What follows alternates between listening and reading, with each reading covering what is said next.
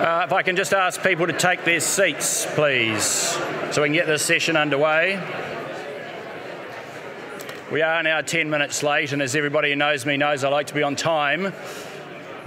So if people could please take their seats.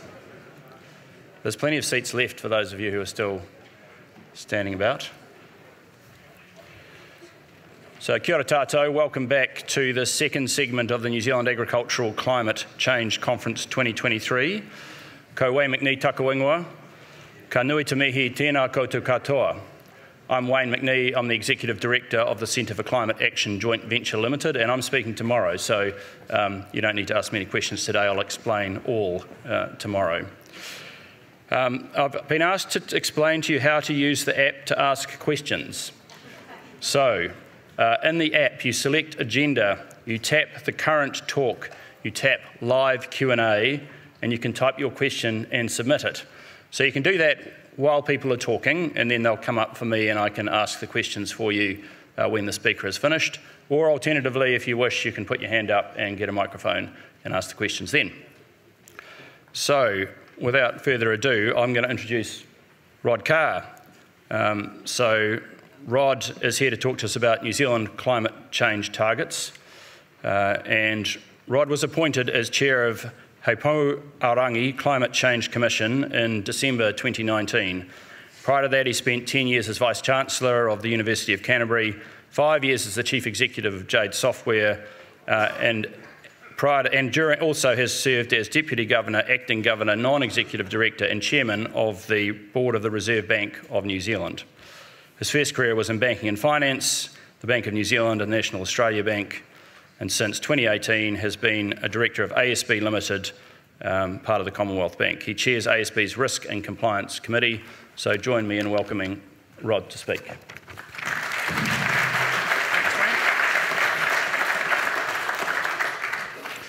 E mana ena iwi tēnā koutou katoa. I too would like us to reflect on the consequences of climate action and inaction in our own country and our fellow citizens who this month, this year, and indeed in past years had been adversely impacted by known and foreseeable consequences of our collective action and inability to take action. And as has been said already this morning, it is when public policy manifests itself in the disruption of lives and lives lost, and in lost livelihoods, and the shock and uncertainty that comes with it, that we realise public policy is not about theory. It is about how do we make our communities, our societies, safe and prosperous. And it is the case that having been through the Canterbury earthquake, the lived experience of the trauma, the loss, and the long duration of recovery can be overwhelming to individuals and families. So in your efforts to contribute to the science, the knowledge, the understanding of what we are doing, what we need to do, and the action we must take, you are in the front line of what must be done. It's no longer good enough just to know you are doing good science. We, all of us, have an obligation to help our fellow citizens understand the challenge and the opportunity that is ours. Call it education, advocacy, or activism. We all have a part to play because we are fixed with knowledge. In my little speech today, I'd like to talk about targets, the Climate Change Commission's work plan, and then take off my hat as chair of Rangi and express a few opinions that you might want to ruminate on during the course of the conference and talk to others about. Those opinions are mine and should not be attributed to the Climate Change Commission or its staff, says the disclaimer on the not printed matter. So let's start first with targets. And the interesting thing is that when we talk about targets at the Commission, we're talking about the domestic targets that have been set by Parliament, by 119 elected members of our citizenry, who in putting together a plan for action said we need some targets to guide budgets and plans, and through a political process settled on a set of simple domestic targets. You know them, but I'll repeat them because they are so simple. There's only really two, with one of them with a part A and B. Obviously, one of them, dear to the members and attendees at this conference, is we set a longer-term target to reduce biogenic methane emissions by 24 to 47% by 2050 from our 2017 levels, with an interim milestone of a 10% reduction by 2030. And that we would be net zero in all other long-life gases by 2050 and thereafter. The 2050 target is not, we're there, now we go back to whatever would have been nice. It's net zero by 2050 and sustained thereafter. So those were, to some extent, informed by science, but the argument that science alone gave you a paint-by-numbers target for domestic action is both to ignore history and to try and apply an arithmetic and mathematical process to what inherently is the outcome of political economy. The targets themselves were seen at the time as feasible, although challenging. They were seen as potentially technically available, but demanding new and the take-up of existing lower-emitting technologies. And they were at the time seen as likely to be affordable, although there was some debate about how affordable to who. However, 119 duly elected members did put into law these domestic targets. And as a reminder, of course, the sum of our domestic actions falls short of our expected contribution under our nationally determined contribution. And currently that estimated shortfall is around 100 million tonnes this decade. Quickly picking up on one of the questions from earlier, would it be different if the world had split gas targets? Would it make New Zealand's circumstances different or easier? It's far from clear that it would, but one thing is clear, that under the Paris Agreement, no future NDC can be less ambitious than the one we already have. So even if we were to propose an NDC with split gases, the world would calculate our obligation under it using the internationally accepted process of equilibrating effort.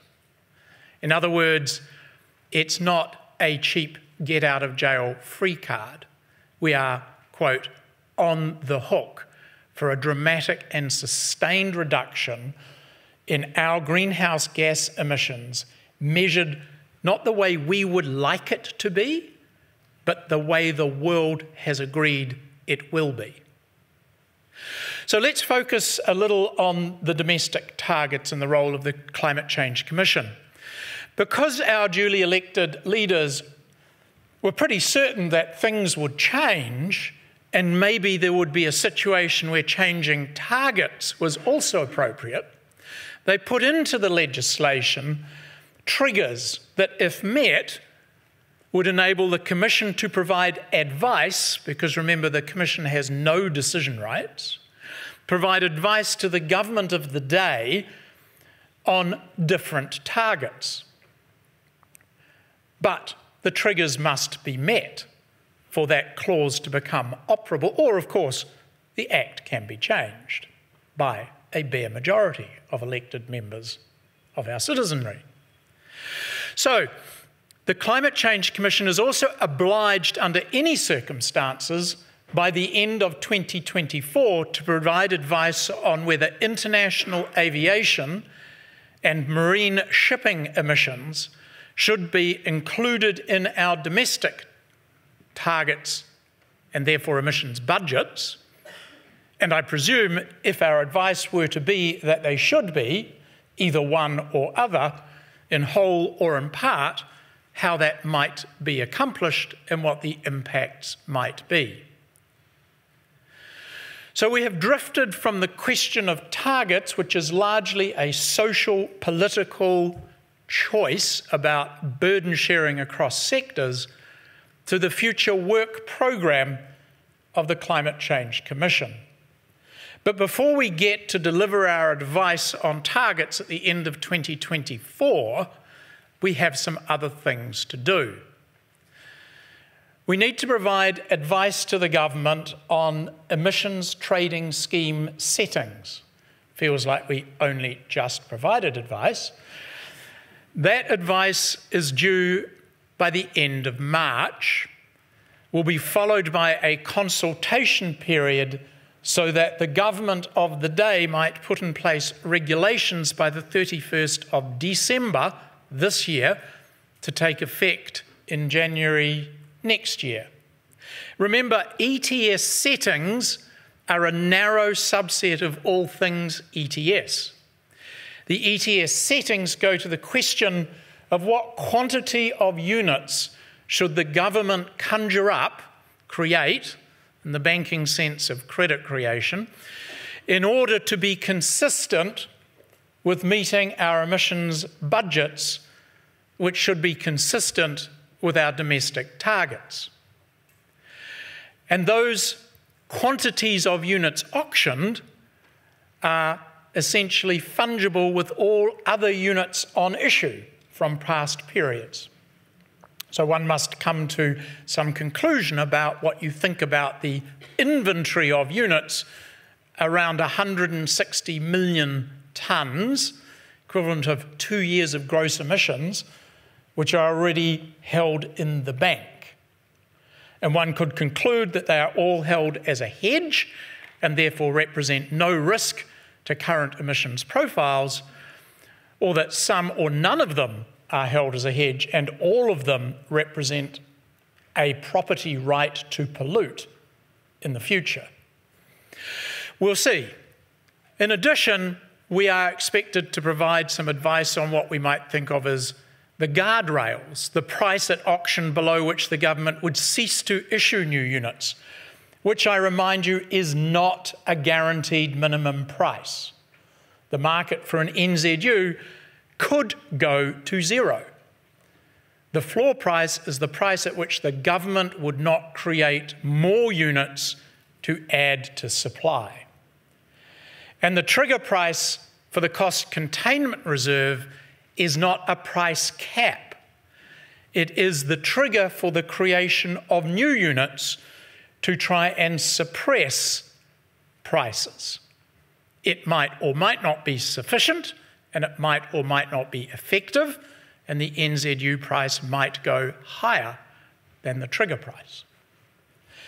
In providing our last set of advice, the government took our advice on quantities, largely, and outright rejected our advice around the minimum auction price, settling for a lower than our recommended price, and recommended essentially that the trigger price for release of new created units should only increase by the Consumer Price Index.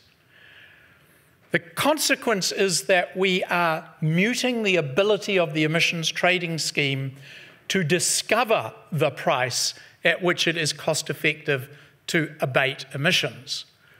We are essentially in an area of now a largely regulated emissions trading scheme price. Some people might think that is good, but those of us who have an inclination to believe that markets should play a part are somewhat disinclined to think that a regulated price is the best contribution that ETS can make to emissions reduction. But markets alone cannot and will not cause the changes in our businesses and our consumer preferences and our investor allocation of resources.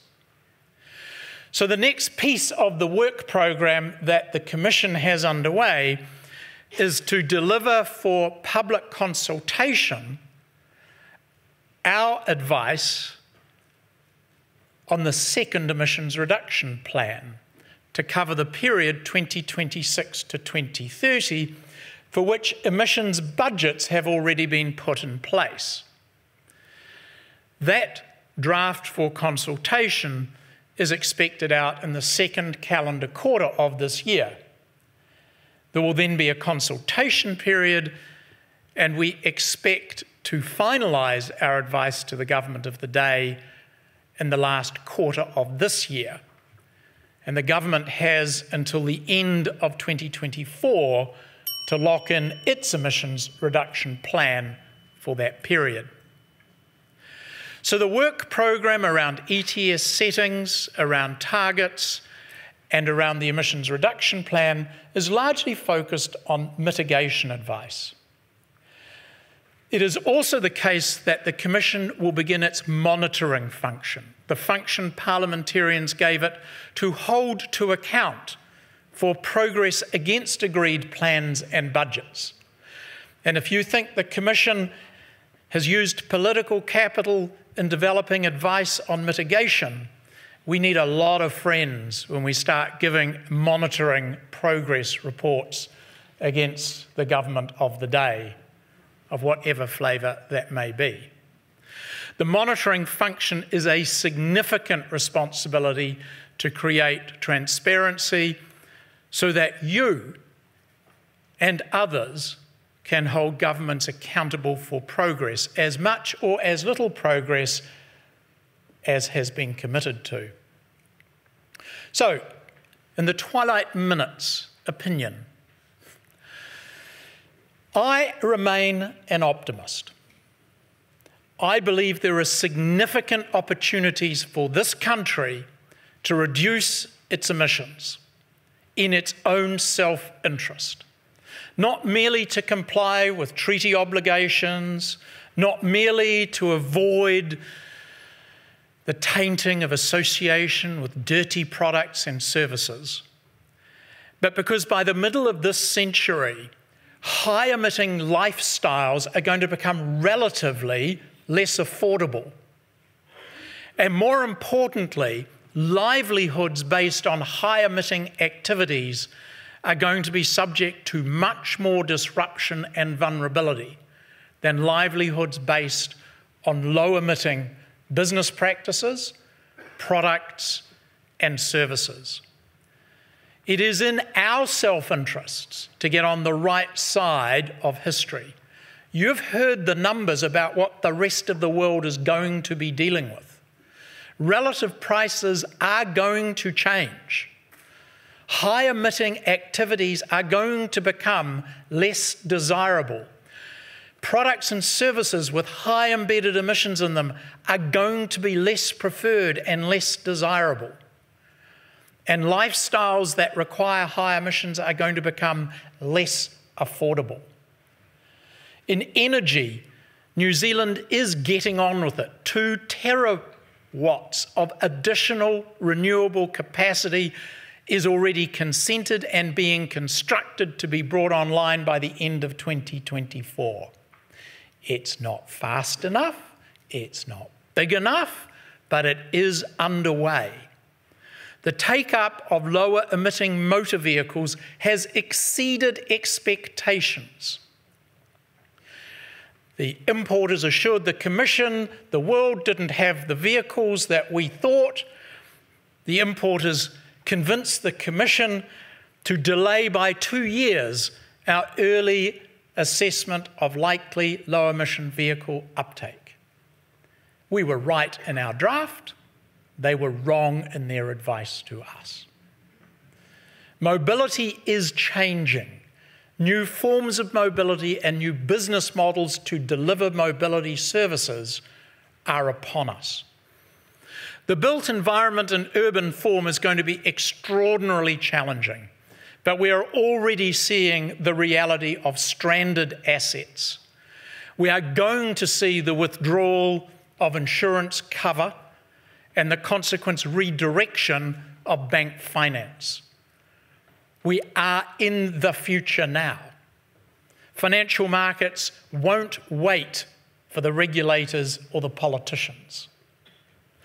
And finally, on agriculture, it is extraordinary to me, as somebody who has spent most of my academic career studying economics, particularly microeconomics, that we have found ourselves in a situation where the peak industry bodies have voted for a levy-like tax, a bureaucratic administered good behaviour grant system in order to deal with the challenge that that sector faces. Offshore regulators, foreign consumers, and low-emission alternative production of meat and milk protein will shape our industry. And we have left a sharp tool in the toolbox by not allowing price to reward low-emitting farming practices and lower-emitting land uses.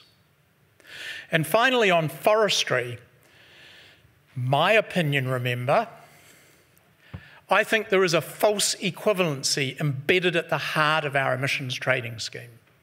To say that 1 tonne of carbon dioxide emitted from the geosphere is equal to 1 tonne of carbon dioxide sequestered in the biosphere is bad science, bad economics, and bad public policy. But I do remain an optimist. I think we are a community and society that has not yet gone down the rabbit hole of disinformation. We are still willing to listen to experts, and we are willing to confront each other in civil society. Long may that continue. Kia ora.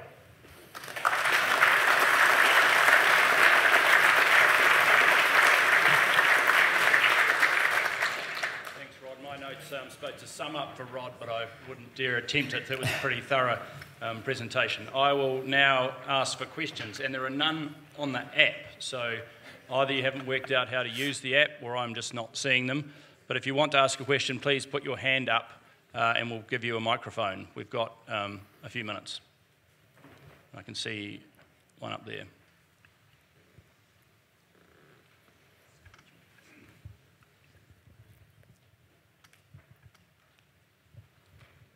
Kia ora. Jacob from Gisborne, my imprint. My question is in regards to the presentation today.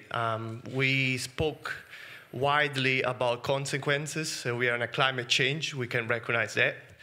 But crisis itself is not a negative thing. It comes from the Greek turning point. Revolution is coming. And my question is, could you spend a few minutes talking about the positive, the future coming ahead in an optimistic way? And ideally, if we, ideally, if we follow all the path and the best science, what does the future look like? Sure. And So let me paint the picture I painted. 2050. I think we'll look back from 2050 and discover that the 2020s was a lost decade. I don't think this is a climate change election. It took Australia 3 years of floods, fires and droughts before the penny finally dropped here. Sadly, I don't think one set of floods alone is going to choose to change the New Zealand psyche. By the end of this decade, it will.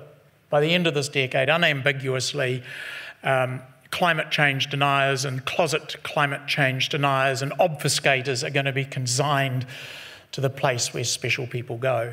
So by 2050, I do believe in New Zealand's case, we will have a healthier society, because getting rid of liquid fossil fuels on the roadways has a huge co-benefit for health. That at the moment, I think the Ministry of Health has estimated that while we kill 350 people outright on the roads every year and we injure another 20,000, 3,500 New Zealanders a year die, not necessarily directly and entirely from inhaling the crap that comes from fossil fuels combusted at ground level, but it is a major contributing cause. So I think getting rid of liquid fossil fuels, and we now have the technology and pathways, is going to be a huge improvement on the current combustion engine. So that would be one area where I'd say we are going to unambiguously be better off. Secondly, I do back the agricultural sector to innovate, to create, if it wants to, low emissions, high value milk and meat protein. I worry that this current setting feels awfully like 1978, where the sector at the time was facing a reluctance in the government to change our real exchange rate to realise that we had lost our relative wealth. And I fear that we are setting up the same game again, where we think it's a local contest rather than a global challenge. So that would be one thing where I think the dam will break. We will develop and deploy lower emitting agricultural technologies. It has been pointed out that agricultural emissions alone, even if we had net zero tonight of all the rest, will take us past 1.5 degrees warming globally. So we're on that path. The world needs to feed itself. It doesn't need to feed itself with current farming practices and technologies. So that would be the second area. The third area is I do think we have the opportunity in New Zealand to construct a better built environment. We kind of took on the American suburban paradigm after the Second World War, and we stretched beyond the ability of public infrastructure to support. And whether that's stormwater drains and wastewater collections, whether that's public transport, a single-storey, low-rise city of over 1.5 million people is going to be a challenge to make affordable lifestyles in by the middle of this century. So we are going to have to create a better built environment where people can live closer together without feeling they're living in each other's living room. And I think New Zealanders do have the capacity to innovate in our built environment. So I think by 2050, we could have better cities, we could have better agriculture, we could have better transport, and we will certainly have cleaner, more abundant renewable energy. That feels like a better place. Okay, I've still got no questions on the app. I'll allow one more. I can see a hand up over there. We can only do one. Sorry, we're already way more than behind. Thank you. Adrian Barker from Methane Mitigation Ventures. Very insightful, Rod. With regards to your comments that, with regards to price discovery and the ability of producers to access voluntary markets, you mentioned that that the current view seems to be in government that they're leaving that your view of the government's current position is that they're leaving a sharp tool in the toolbox by not allowing price discovery. So just to be clear, are you saying that the government's current position, one of not providing producers access to voluntary markets? Not necessarily. Voluntary markets do have a part to play. The challenge with voluntary markets is, by definition, they're not regulated. And what we discover in many markets which are unregulated is the development of essentially a market for lemons, where those who want to debase the currency are rewarded, and consequently the market decays over time. That's why we ended up regulating most marketplaces. That the risk in the voluntary market is that offsets become obfuscation. That offsets which are neither permanent nor measurable nor enforceable, let alone additional, are given credit, allowing emissions to be higher for longer. And so one of the tasks I had during last year was to be one of a panel at the United Nations giving advice to the Secretary General on, I won't give you the whole title, I'll just call it greenwashing, because of the very real concern that way too many pledges of net zero are being made. And when you look behind them, you don't have to look far, that some of the pledges have no plan. Half of the pledges have no plan to deliver, which can only beg, do they even have an intention to deliver? That secondly, there is a really nasty prospect around the corner, which is, what will you pay me not to pollute? What will you pay me not to burn my forest down? What will you pay me not to realise my oil field? What will you pay me not to dig the coal out of the ground? That essentially the potential to pollute becomes a ransom on humanity. How else could you explain the petroleum industry spending $4.5 trillion after the Paris Agreement looking for and finding new reserves of fossil fuels that have added 60% to the known reserves of fossil fuels on the planet, if they don't expect to get paid whether they burn it or not? So I think we have to be open to the idea that voluntary markets can play a part, but voluntary markets alone and their history suggest that you would not rely on permanent, additional, measurable and enforceable offsetting. Thanks. We're going to have to stop it there, so please join me in thanking Rod for his presentation.